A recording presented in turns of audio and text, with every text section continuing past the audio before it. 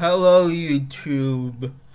Today I've got another short video for you, and so we as Christians need to be praying for the people that have the coronavirus and the people that don't yet have it or are immune to it.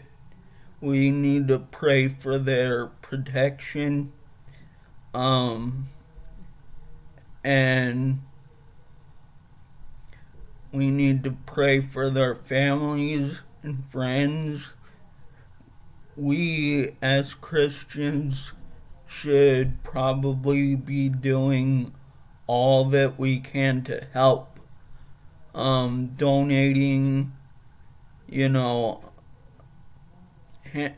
lending a helping hand to family members or friends.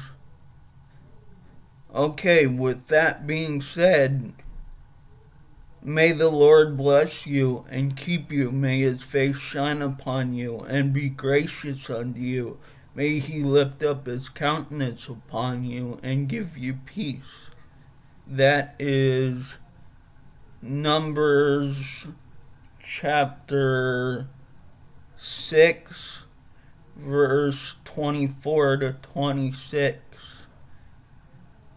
And as always, God bless you.